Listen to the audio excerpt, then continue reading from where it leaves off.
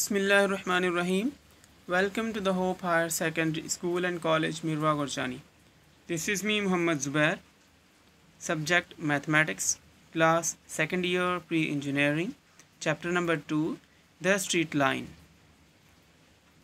In this video lecture we will do example number 1 using distance formula.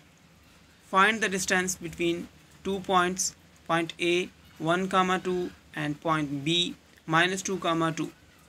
Solution: given 2 points A and B have coordinates 1, 2 and -2, 2 respectively.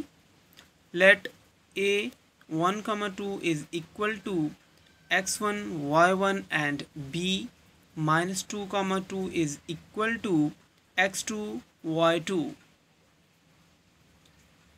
To find the distance A and B, where A and B are the points, by the formula of distance between 2 points, D is equal to radical x2 minus x1 whole square plus y2 minus y1 whole square.